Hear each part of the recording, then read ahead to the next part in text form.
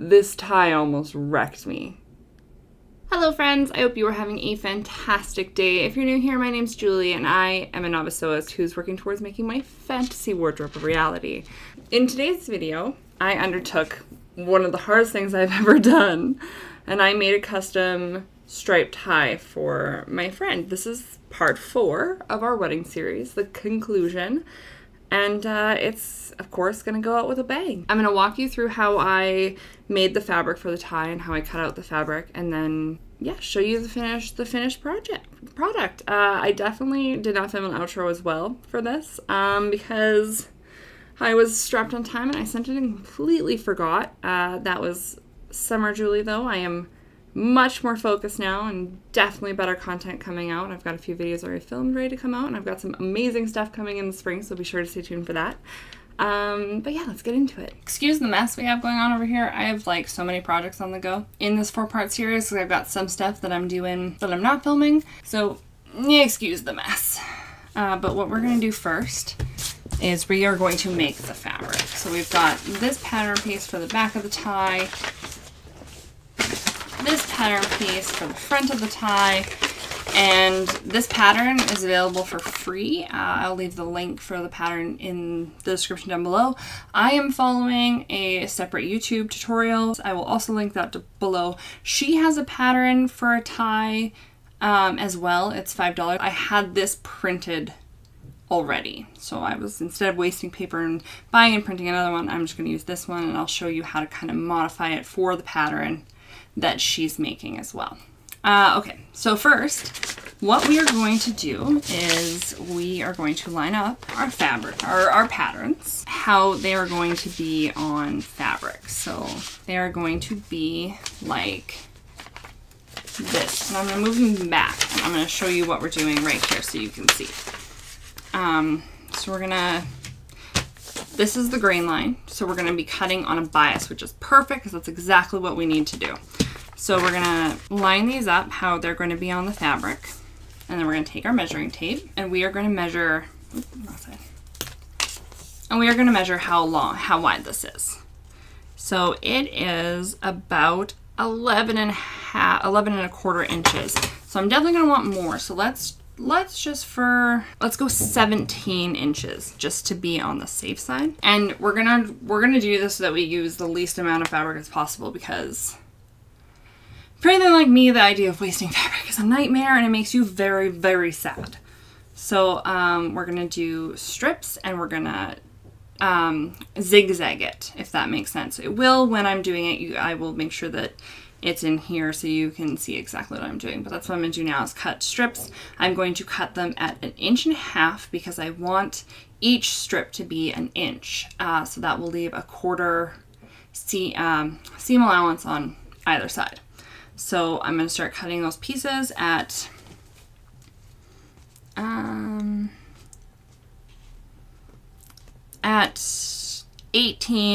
let's go 18 inches.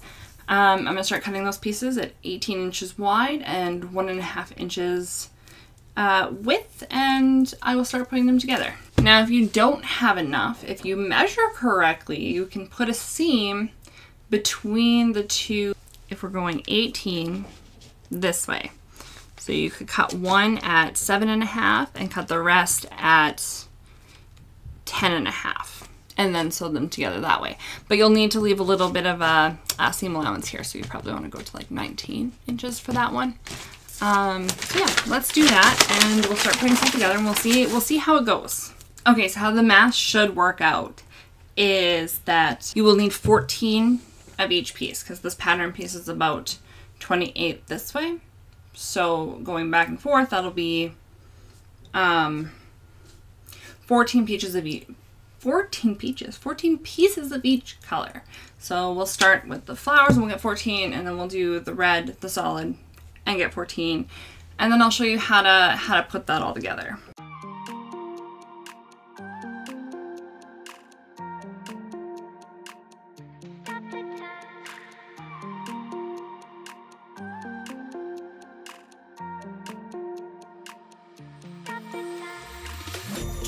the time, 'cause I wanna freeze this moment. Make it mine, hold you close. Now my heart's wide open. When I'm with you, suddenly I feel no pain. Do you make it go away? Do you make it?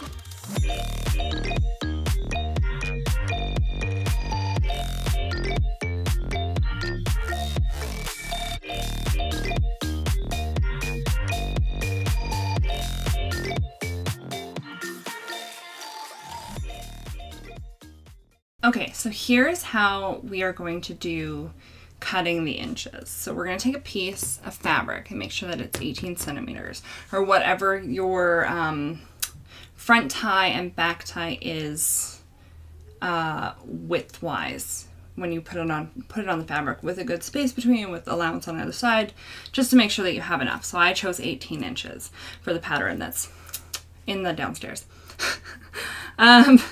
And then what you're going to do is you're going to take your cut up measuring tape and you're going to measure 1.5 inches down.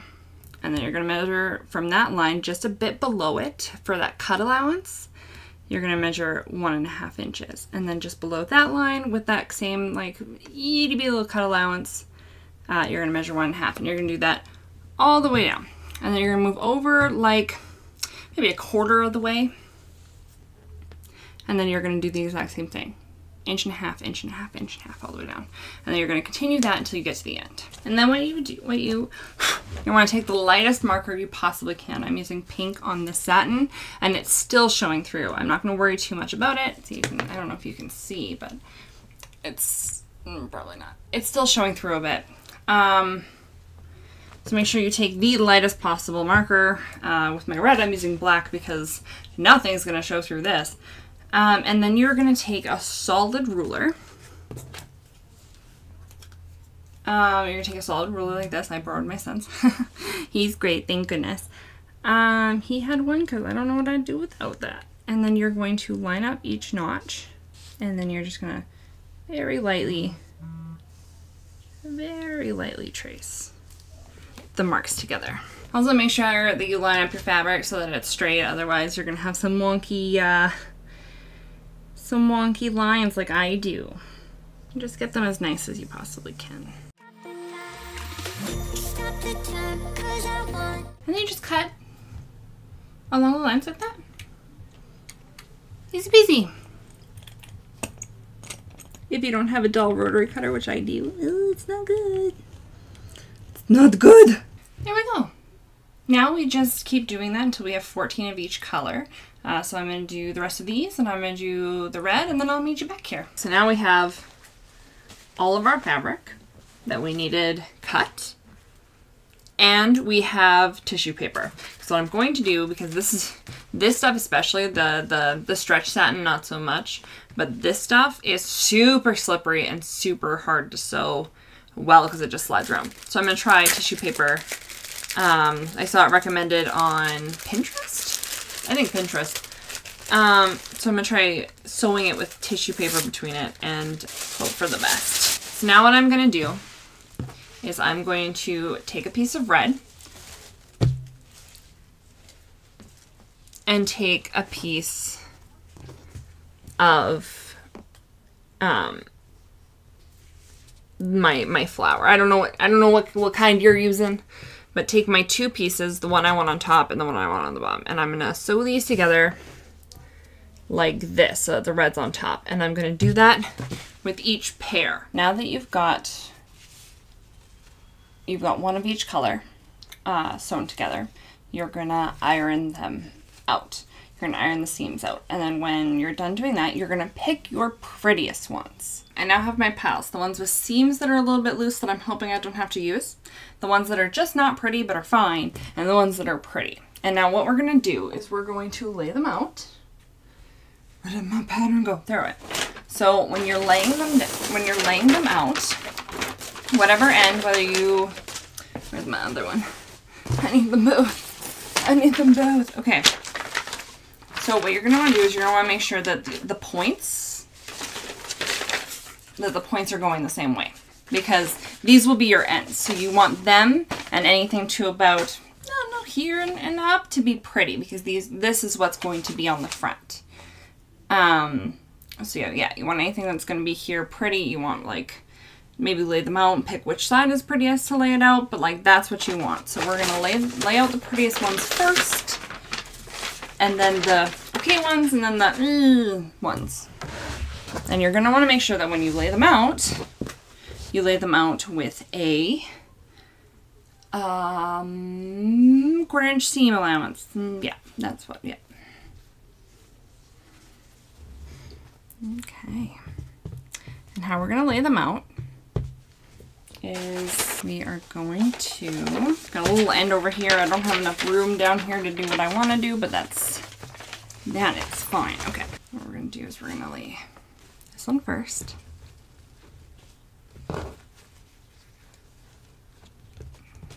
Like that. And then you're going to just lay it with a seam allowance like that. Another seam allowance. And what you're going to be doing, if you can see, is just slowly moving them over so that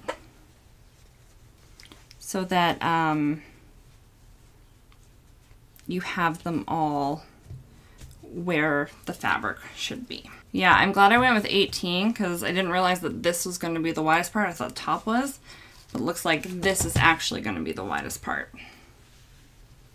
And see how I'm sort of zigzagging them just subtly. That way we don't have a lot of waste of fabric.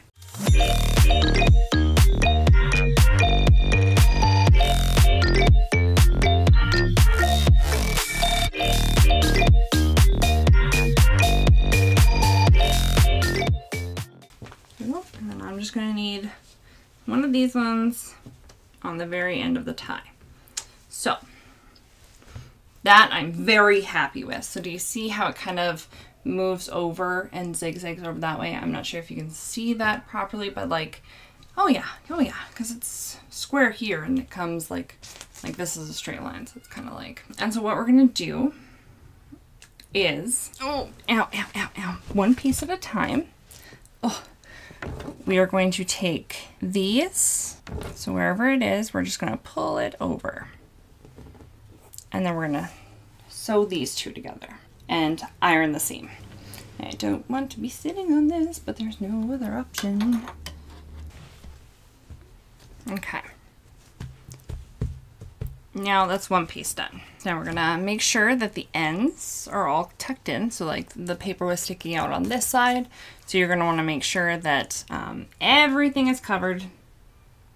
Everything is covered. And pull it over just a little bit more because I've got a lot more room on this side than I do on this side. So I'm just going to make sure that it's nice and covered. And then what I'm going to do is I'm just going to flip it again. And then you could pin it here. I'm just going to pinch it and then sew it because pins suck and I don't have any claw clips. So this is what we're doing. Make sure you press your seams too because it's important. It matters. It makes a difference. Press your seams, people. Back and front if you want. If it's satin, back and front if you don't want. And then, yeah, you'll just do this over and over again, making sure that the pattern is covered. Okay, so the easiest way I figured out how to do this, just so you can see everything to make sure that everything is where it needs to be, is to lay the pattern piece on top of the fabric strips that you're making. So you can see exactly where the next piece has to go, so you don't end up like I did, where you're like, I may not have enough room for everything. You don't want to do that. You don't want to do that. So that's how I'm going to do this going forward. And then, yeah, so what I'm going to do is I'm just going to, that's not how, there we go. I had it backwards. Okay. I'm going to move it way over and then you want to make sure that like it's in the middle, right? You want the stuff to be in the middle so it looks, so that you got room. You don't want to be like, I don't have any room, because that's what I did to myself. Nobody wants that. And what I'm going to do is I'm going to flip this over like this. I'm going to take my pin, my one pin, and I'm going to flip them up. And I'm just going to pin them together so that I know exactly where I have to sew them. Now I'm just going to sew those together. And that's how we're going to do the rest going forward, just so that I make sure that I am in the right spot, because I have a few close calls. So yeah. Now we have the fabric all done, and you'll see that the red's my top, because that's how I did it. I did red pattern. And you can see how it is crooked and angled this way. And that's so that we can lay it down diagonally. So we can lay it down like this, and then we're not wasting a bunch of fabric on the corners. So yeah, I'm just gonna lay it down, pin it, make sure it's all good, and then I'm gonna cut it out. Oh, but first, I'm gonna show you how to modify that free pattern that I have linked below to match as closely as possible. If you didn't want to go, if you didn't go by the other one, how to make it so that the same thing is happening, because the pattern that's free doesn't have the pretty edges and corners that the tutorial online has. So it's actually very simple. Here is my corner piece.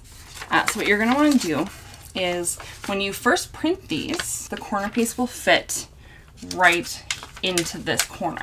And what you want to do is you want to cut the edges here about 1/2 inch each side. Let me just get a measuring tape. Probably between 1/2 inch and 3/4 inch, so that it doesn't quite fit in this corner, because everything is going to be folded in, and you'll see that in the tutorial. And you're going to want to do that with both of them. So this is what the other one looks like. Oh, let's get it angled properly. So it'll kind of look like this, and you'll bring it back about the same, about between 1/2 inch and 3/4 inch. I eyeballed it. If you don't feel comfortable, use that measurement. But you can totally eyeball it. It'll be fine. Don't worry about it. Just do it. So you're going to want to put your pattern pieces that are going to be on the outside, because I'm actually going to do these pieces, these lining pieces, in just the red, because I've got some scrap that'll work for that. So these will be cut out on a separate piece. This is just for the tie pattern. You don't want to waste, you don't want to have to do it for things that you just don't need to do it for, right? Let's not make extra work. Who has the time for that?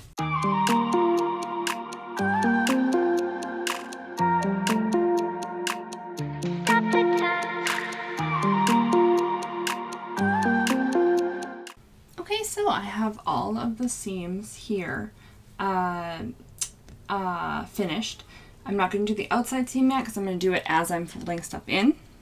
So yeah, I'm going to follow that tutorial that I've linked down, and we're going to get this tie done. So yeah, this is how the tie turned out. I am so upset that I didn't get a full video of this tie, because it just is so pretty. It's so beautiful. It turned out so amazing. Would I ever make another one again? Probably not. It took me so long, like over 20 hours, to make all the fabric and sew all the seams together and iron everything and then finish the edges of the tie. Like it just, and then hand sewing the back. Oh, it took forever, but it was so worth it, because it's my favorite thing so far that I've ever made. It's so aesthetically beautiful. I want to put it on my wall. So yeah, I hope you enjoyed the video, and if this inspired you to make anything, please let me know. I would love to hear it, see pictures, see videos, send me all the stuff. I would love to see what you guys are making and creating. It inspires me so much to see other people just making stuff. So yeah, I hope you guys have a fantastic day, and we'll see you in the next video. I keep on falling for you.